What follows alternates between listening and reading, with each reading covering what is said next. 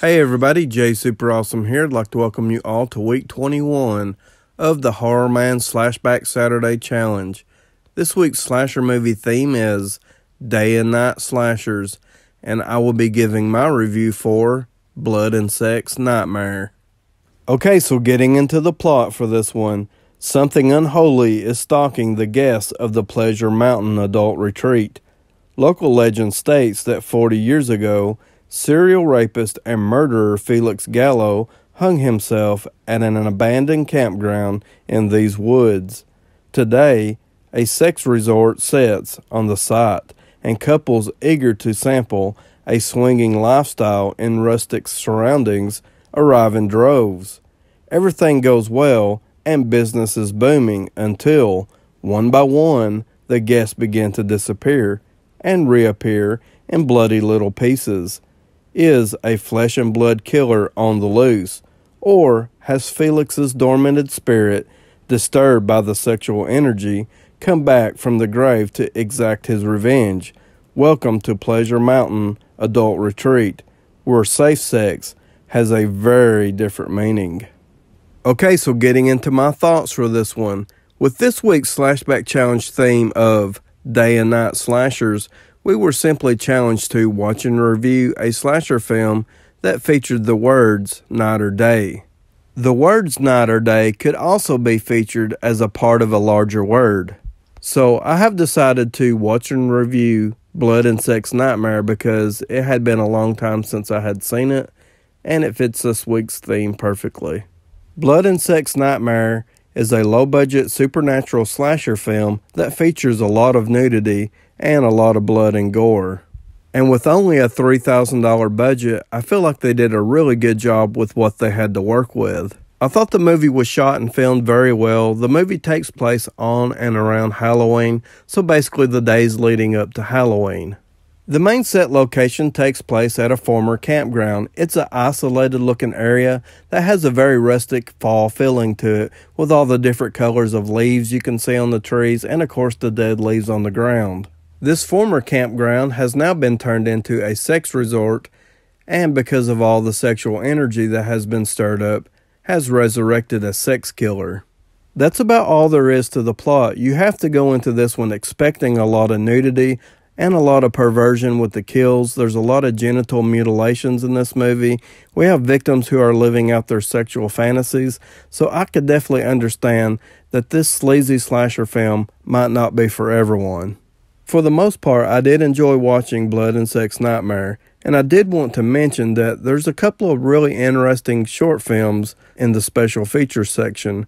One is called Chef Boyardemon, and the other one is called The Roarin' 20s.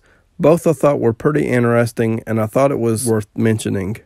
Okay, so now I'm going to talk about the cast of characters we have in Blood and Sex Nightmare. So the main characters of this movie storyline would be Amy and Nick.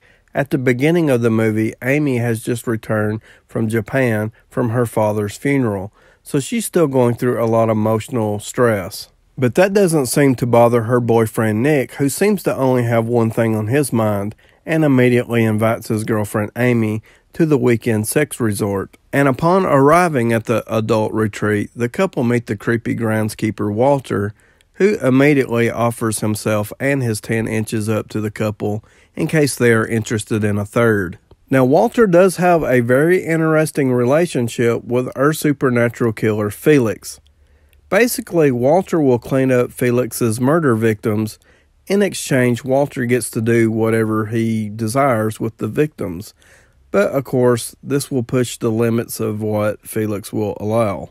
And to round out the cast of characters we have in Blood and Sex Nightmare, we do have a lot of throwaway characters who are only here to add to the movie's overall body count.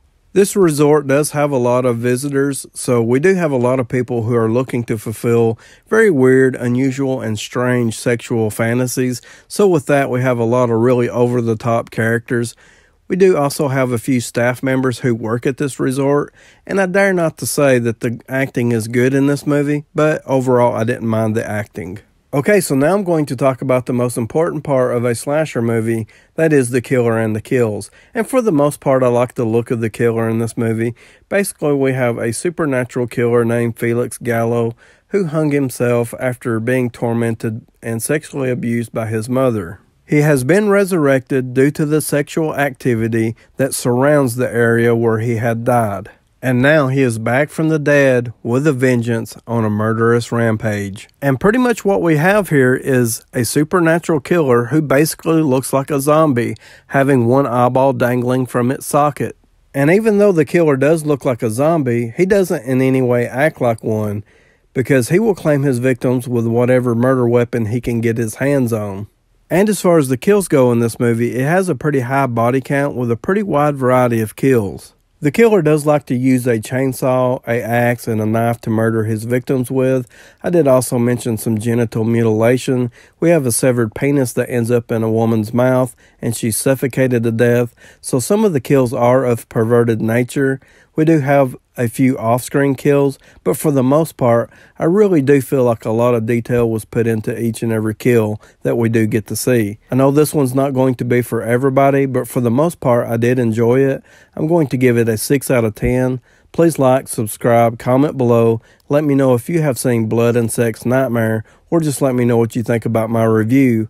And I would like to thank you all for watching.